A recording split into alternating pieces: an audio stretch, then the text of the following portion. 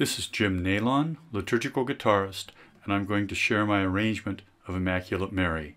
First I'll play it slowly.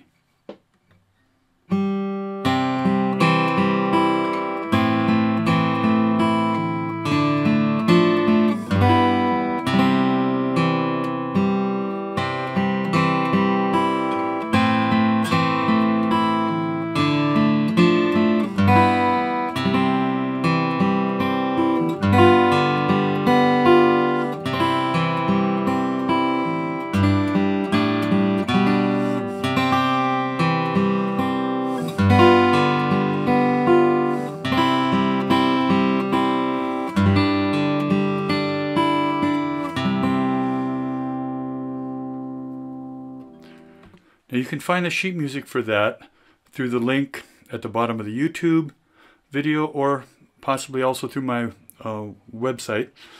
And it's at scoreexchange.com, and you can print that out for free.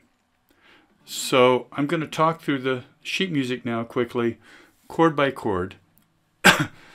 Starting measure 1, it's the pickup there, the open third string, then a C chord, and you're simply playing an arpeggio,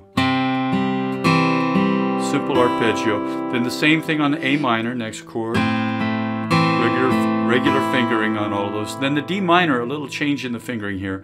Notice I use the little finger on the 3rd fret of the 2nd string, so I can bring my 3rd finger over for the 3rd fret of the 4th string on the 2nd beat, and then my 3rd finger goes over to the 3rd fret of the 6th string, and I play the open 1st and 2nd strings there for that G6, and then the last measure, just a C. A couple of bass notes. Repeats the same thing. Now, since the second line's exactly the same, almost, you may want to vary the tone a bit, and you can do that by taking the right hand and shifting it to the right, or towards the bridge, and you get what's called metallico. So instead of, you get, so.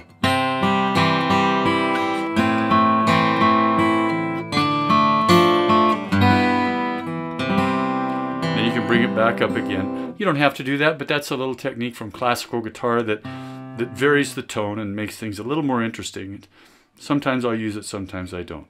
So the 3rd line, measure 10, you're on a regular G7 chord.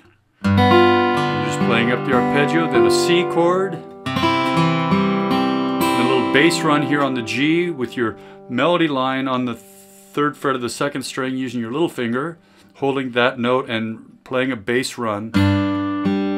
Open 5th string. 2nd fret of the 5th string, then a C chord, and now your little finger's over on the 3rd fret of the 1st string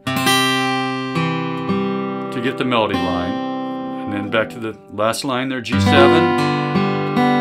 This time on the C, we're going to play the 2nd and 3rd fingers, or the AM fingers on the right hand, and alternate with a drone on the an open 3rd string.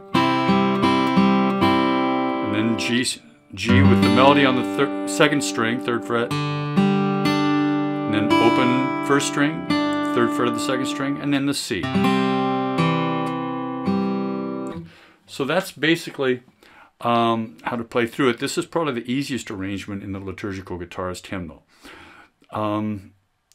I provide my arrangements primarily as sketches that you can embellish. And so if I was playing this, I play it usually a little different every time. I never read the music.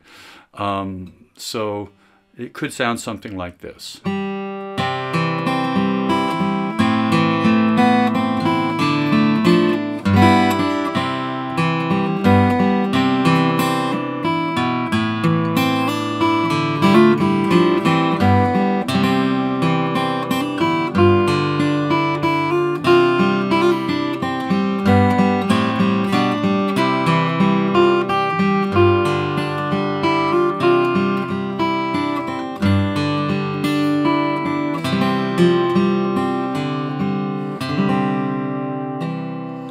And I'm a sucker for that big church ending. So anyway, that's kind of how I would play Immaculate Mary. And that's all for this hymn. Look for more videos of my arrangements on liturgicalguitarist.com. And I pray God blesses your playing and your service, and I wish you peace.